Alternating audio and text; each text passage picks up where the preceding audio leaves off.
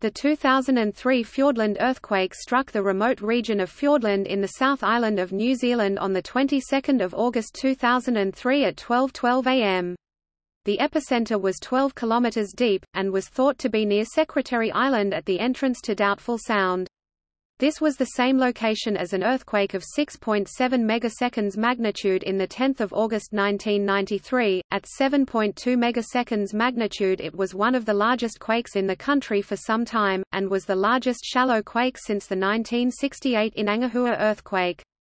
There was an aftershock 2 hours later at 2:12 am, followed over several days by frequent small tremors. Up to 21 September there were 6,365 aftershocks.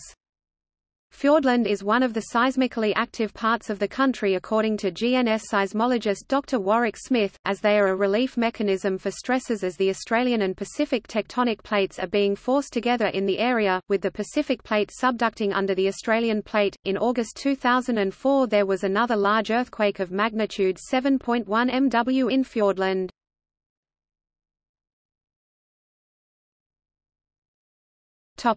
Damage. At Te Anau, some 70 km to the southeast, residents felt the quake strongly and items fell off shelves in shops and homes. Some of the pupils at Te Anau Primary School felt weird or scared. A team of geologists led by Ian Turnbull went to investigate and reported landsliding on a large scale. They recorded at least 200 landslides after overflying 70% of central and western Fiordland.